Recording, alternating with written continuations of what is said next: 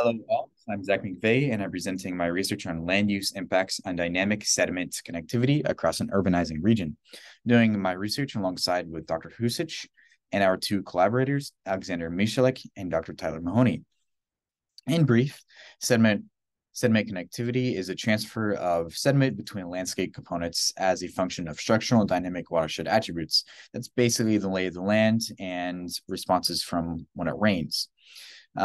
Recently, connectivity theory has been defined as the intersecting probabilities of hydrologic and geomorphic processes such as sediment supply, erosion, sediment detachment, and transport and disconnectivity.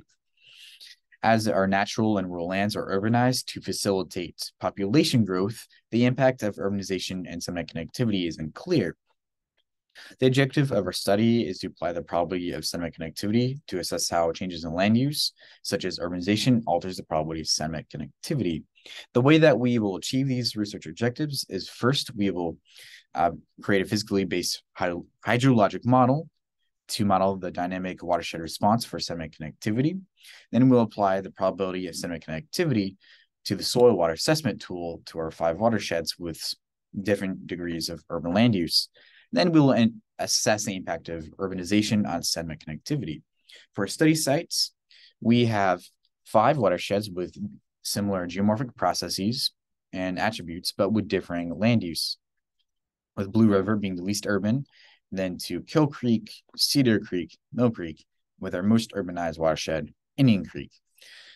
So in brief, what the probability connectivity is, the probability of sediment supply indicates areas that are prone to be eroded.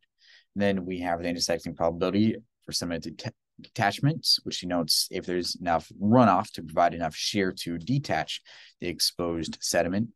Then we have the probability of upstream and downstream transports, which indicates if there's enough energy to transport the detached sediment based off of slope and soil moisture, the respective area. And then we have the probability of buffers, which indicates is there sediment discontinuity. However, due to time constraints, we did not consider probability of buffers. And then for our hydrologic model results, all of our models did really well with capturing the observed stream flow at the watershed outlets. The cutoff for a hydrologic model to be considered satisfactory is a KGE of negative 0.44, and our lowest value for KGE was 0.47 for Cedar Creek. So all of our models did really well. And for sediment connectivity, when you apply the sediment connectivity to our 5 watersheds, we find that areas in our more urbanized watersheds, such as Indian Creek, find that areas that are more highly likely to be eroded are along roadside ditches and stream banks. Stream banks in urban areas really need attention for erosion remediation. And then in our agricultural heavier watersheds, steep hill slopes and agricultural fields are prone to erosion, and they also need a great deal of attention.